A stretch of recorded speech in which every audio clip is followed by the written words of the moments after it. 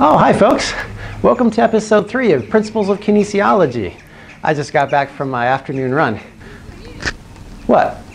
I always wear a lapel mic taped to my shirt when I go running. Don't you? Now who's the weirdo? You know, we place an awful lot of demand on our legs every day. For an active person, besides the nutritional demands, it can be quite a job to make sure that our legs remain healthy and happy. So for all you out there, it becomes all the more important you understand how your leg works and what kind of problems you could run into. Anatomical variations and injuries are common. So let me take some time and tell you all about the leg. Roll the intro.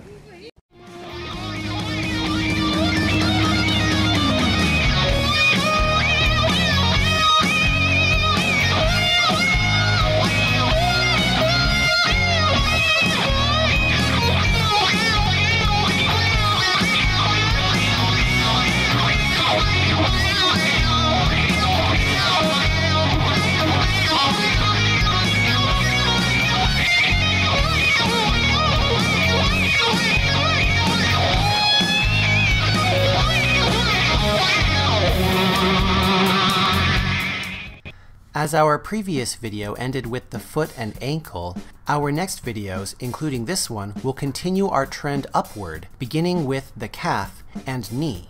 The calf is made up of two main muscles, the gastrocnemius and the soleus.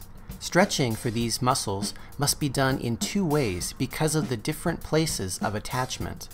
On the right, you'll see a depiction of a flexed leg so that the different muscles are exposed. At the top, you can see the two heads of the gastrocnemius, and below, a vague outline or an indication of where the soleus, the deep, larger muscle of the calf, is located. Normally, the soleus is not exposed because it is a deep muscle and hidden by the gastrocnemius. As I mentioned, stretching these two muscles requires two different forms of stretching. Both are very important for healthy muscles in the calf and for a healthy hamstring. Stretching these muscles involves both hyperextension of the ankle and flexion of the knee in alternation. An easy way to do this is to use a raised platform such as a stair. Putting pressure on the toe so that the ankle folds backwards in hyperextension while straightening the knee will allow you to stretch the gastrocnemius. The same anatomical alignment involving a bent knee will allow you to stretch the soleus. There are many variations and conditions that can result from your unique anatomy around the shin and knee joints. Tibial torsion is one of the most common. With the feet in parallel, the knees are turned to face inward. When knees are facing forward, the feet are turned outward. This puts the patella in poor alignment with the rest of the knee structure. The patella pulls towards the outside and over the lateral condyle of the femur. Friction builds up scar tissue, which grinds and leads to chondromalacia. Athletes with this structural condition have a greater tendency for shin splints, tendinitis, and pronated feet, which can cause various conditions and compensations, as mentioned in the previous video covering the foot. As an athlete or movement artist, it's very important for you to get familiar with the shape and structure of the knee joint. The knee is a fairly simple joint in that it performs a very straightforward action, but it is also an extremely vulnerable joint and susceptible to many types of injuries, which can be aggravated because of various anatomical variations. The variations of the knee are genu varum, genu valgum, patella alta, tibial torsion, and genu recurvation.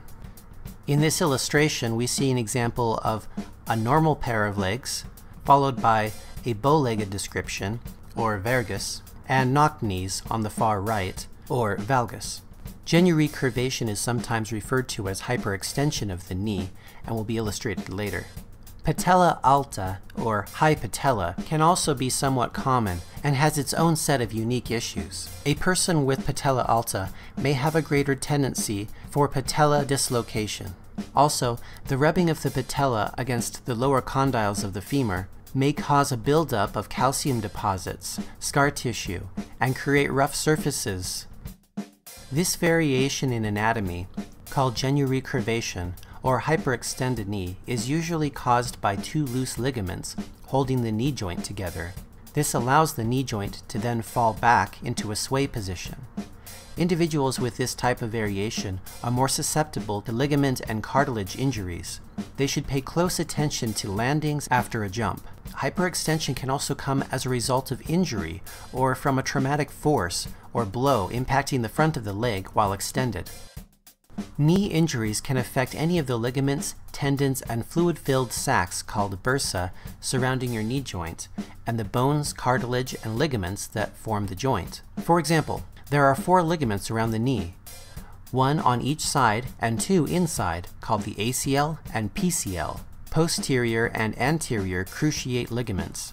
A tear in one ligament caused by a fall or contact trauma is likely to cause immediate pain that worsens when you try to walk or bend your knee, a popping sound, an inability to bear weight on the injured knee, or a feeling that the knee might buckle or give way.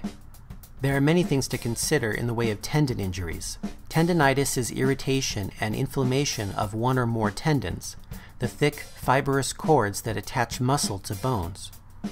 Athletes such as runners, skiers, and cyclists are prone to develop inflammation in the patellar tendon, which connects the quadricep muscles on the front of the thigh to the larger lower leg bone, the tibia. Symptoms include pain in one or both knees, swelling in the front of the knee or just below the kneecap, worsening pain when you jump, run, squat, or climb stairs, or an inability to completely extend or straighten your knee. The meniscus is a C-shaped piece of cartilage that curves within your knee joint. Meniscus injuries involve tears of the cartilage, which can occur in various places and configurations.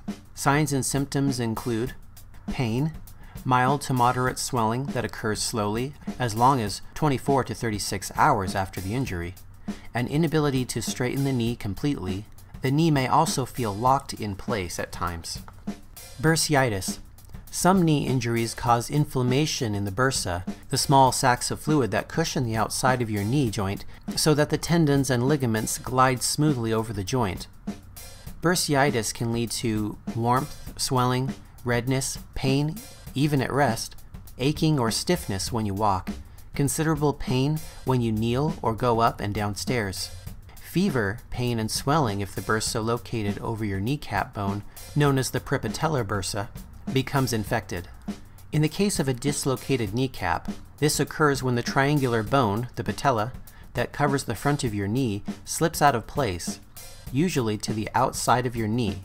You'll be able to see the dislocation, and your kneecap is likely to move excessively from side to side. Signs and symptoms of a dislocated kneecap include intense pain, swelling, difficulty walking or straightening your knee, and an obvious disfigurement of the front shape of your knee.